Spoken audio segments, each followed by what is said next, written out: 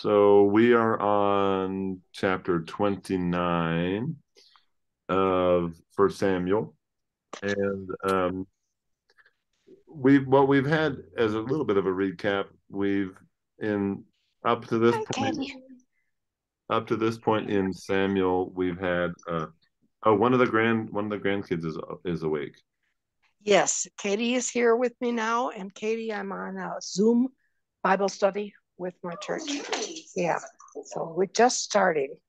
You doing okay? Good. Get Um, yourself. so we are chapter 29. We've what we've basically had so far in Samuel is um, Samuel kind of advising the people and then them saying that they wanted a king because they didn't want to listen to God anymore. And so Saul is appointed, anointed, and made king. And then the last couple Bible studies has been this sort of thinking like a boomerang. Um, Yeah. David comes in to advise Saul, and Saul tries to kill him, and so then David runs away, and Saul says, "Why did you run away? You're my child, my advisor." And then he comes back, and Saul tries to kill him, and he runs away. Yeah. I think it happened at least four times. Mm-hmm. Or Saul went out and tried to chase him down in the countryside. Saul killed a bunch of priests that provided food and shelter for David and his friends. You know, it's not a healthy relationship. No. Is Uh, Betty Lou still on the recording? Are you still there, Betty she Lou? is. She is. Yeah, she's here. Okay, I don't see you anymore on On my the Okay, device. I am still here, but on I've the got Oh, to there you leave are. soon because I'm Okay. due for a COVID vaccine over at the drugstore after a while. on the Okay. phone, it doesn't show you everybody's picture at the same time. So Right. Okay. I've done a couple zooms on the phone. So David has been anointed king, but one of the things that I think is a good lesson from all of this is that it's so hard when people have power to give it up.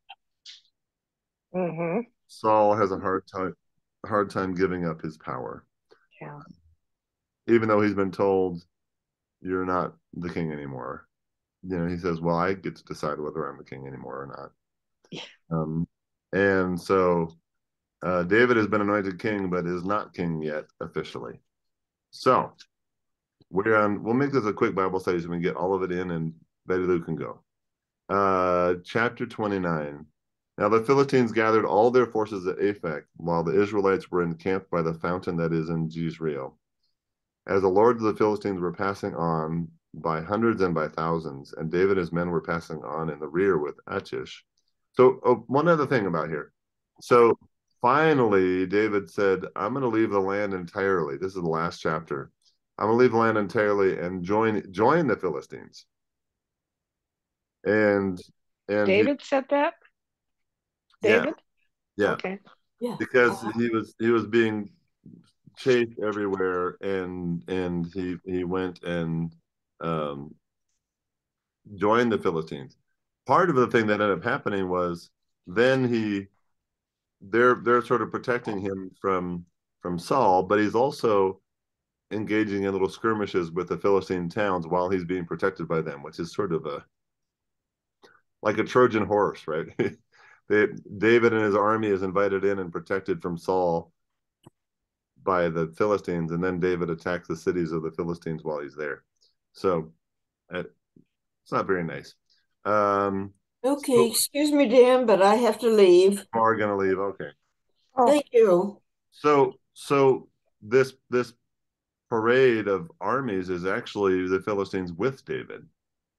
Um, so that makes it kind of interesting at this point.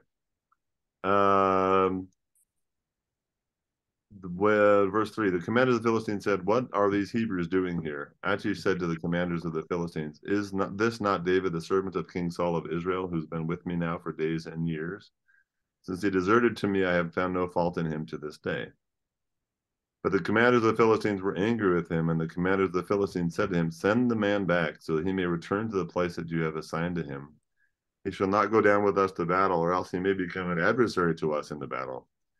For how could this fellow reconcile himself to his Lord? Would it not be with the heads of the men here? Is this not David of whom they sing to one another in dances? Saul has killed his thousands, but David his 10,000s."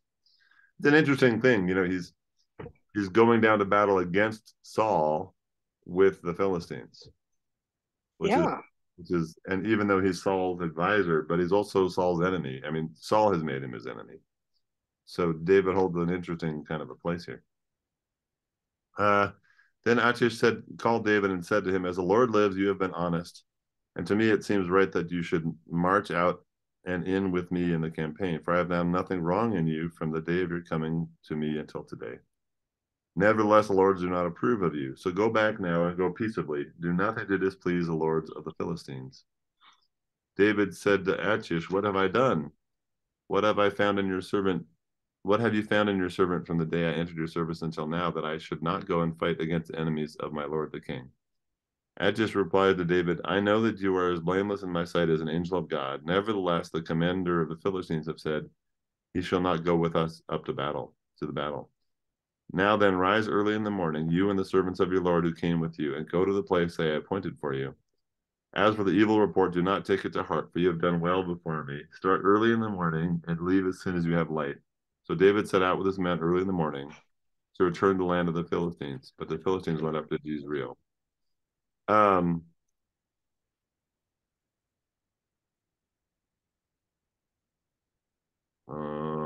wanted to back up for a second. Good, because I didn't follow all of that. So basically, I'm trying to find the thing where it says that even though he was protected by the Philistines, he still sort of attacked their cities. Oh, here. In chapter 28, David struck the land, neither man or woman alive. When Achish says, "Against whom have you made it raid?" did David say, "Against the Negev of Judah," or against the Negev of the Jerahmeelites, or against the Negev of the Kenites? But instead, he actually went against the Philistine cities. So he was protected by the Philistines, but he was attacking their cities. And now he is joining with the Philistines to attack King Saul's armies. But the other Philistine lords don't like that. Mm-hmm. Like that, essentially their enemy is working on their side. Yeah. So the king, who thinks that David is all on the up and up, says, "Why don't you not join us in this fight and go back into the land and into the land of the Philistines and wait for us?" So it's interesting. Part of my question with this is, we have the Hebrew people attacking other Hebrew people lots of times, but not when there's another foreign adversary involved, right? I wonder if it would be breaking, one of God's laws or something if David were to attack Saul and the other Hebrews in the fight, or what David would even do, because David has said he's been good, but he's actually not. He's been sneaky attacking the Philistines while he's being by them too. So it's a little bit of an interesting thing. Yeah. So the king sent him away, so he didn't fight in this battle. So then we're in chapter 30. Now, when David and his men came to Ziklag on the third day, the Amalekites had made a raid on the Negev and the Ziklag. They had attacked Ziklag, burned it down, and taken captive the women and all who were in it, both small and great. They killed none of them, but carried them off and went their way. When David and his men came to the city, they found it burned down, and their wives and sons and daughters taken captive. And David and the people who were with him raised their voices and wept until they had no more strength to weep.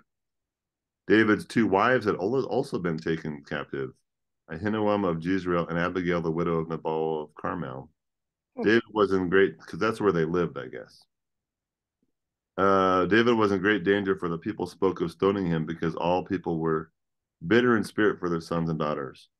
but David strengthened himself in the Lord his God. David said to the priest Abiathar, son of Ahimelech, bring me the ephod. So the ephod is like a priestly garment. Mhm. So Abiathar brought the ephod to David. David inquired of the Lord, shall I pursue this band? Shall I overtake them?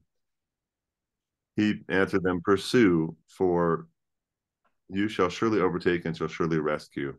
So David set out, he and the 600 men who were with him. They came to the Wadi Besor, where those stayed who were left behind. But David went on with the pursuit, he and 400 men. 200 stayed behind, too exhausted to cross the Wadi Besor. Wadi Besor is a river. In the open country, they found an Egyptian and brought him to David. They gave him bread and he ate, and they gave him water to drink. They also gave him a piece of fig cake and 2 clusters of raisins. When he had eaten, his spirit revived, for he had not eaten bread or drunk water for 3 days and 3 nights. Oh, I bet. No kidding. Then David said to him, to whom do you belong? Where are you from? He said, I am a young man of Egypt, servant to an Amalekite. My master left me behind because I fell sick 3 days ago. We had made a raid on the Negeb of the Cherethites and on that which belongs to Judah and on the Negeb of Caleb, and we burned Ziklag down. So he knows that this is the people that have his people, his wives. David said to him, will you take me down to this raiding party? He said, swear to me by God that you will not kill me or hand me over to my master, and I will take you down to them. When he had taken him down, they were spread out all over the ground, eating and drinking and dancing, because of the great amount of spoil they had taken from the land of the Philistines and from the land of Judah. It's interesting. So David is with the Philistines, but these are the Amalekites. It's a different civilization, and they attacked both the Philistines and Judah. Way to get everybody mad at you. Yeah, I'll say. David attacked them from twilight until the evening of the next day. Not one of them escaped, except 400 young men who mounted camels and fled. David recovered all the Amalekites had taken, and David rescued his 2 wives. Nothing was missing, whether small or great, sons or daughters, spoil or anything that had been taken. David brought back everything. David also captured all the flocks and herds, which were driven ahead of the other cattle. People said, this is David's spoil. Then David came to the 200 men who had been too exhausted to follow David and who had been left at the Wadi Besor. They went out to meet David and to meet the people who were with him. When David drew near to the people, he saluted them. Then all the corrupt and worthless fellows among the men who had gone with David said, because they did not go with us, we will not give them any of the spoil that we have recovered, except that each man may take his wife and children and leave. But David said, you shall not do so, my brothers. With what the Lord has given us, he has preserved us and handed us over to the raiding party that attacked us.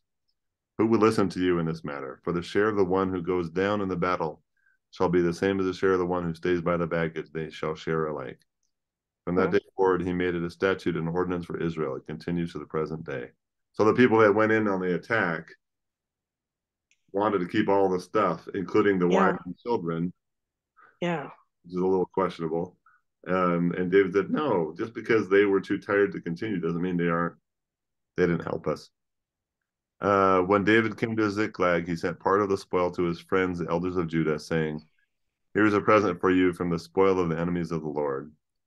It was for those in Bethel and Ramoth of the Negeb, in Jatir and Eror, in Sifmoth, in Esthemoa and Rakal, and the towns of the Jeromites, and the towns of the Kenites, and Hormah, and Borashan, and Ethak, and Hebron, all the places where David and his men had roamed. So basically, he got all that spoil back, and he gave it. Remember before when he was running away from Saul, he kept being protected by people, fed by people, housed by people, stuff like that. So he sent spoil. He sent, and things to those places to pay them back for protecting him, for helping him. Okay. Yeah, that's kind of nice. Yeah. He had good and he had frustratingly awful things that he did. Yeah. Even like if the story of David had been he ran away from Saul and was protected by the Philistines, Yeah. I wouldn't have judged him too much. But then when he's with the Philistines, people are protecting him from Saul. He's killing Philistines, which is interesting. Well, these aren't the last group was not Philistines, but still. And then our last chapter of the book, the death of Saul and his sons. Now the Philistines fought against Israel, and the men of Israel fled before the Philistines, and many fell on Mount Gilboa. The Philistines overtook Saul and his sons, and the Philistines killed Jonathan and Abinadab and Malchishua, the sons of Saul.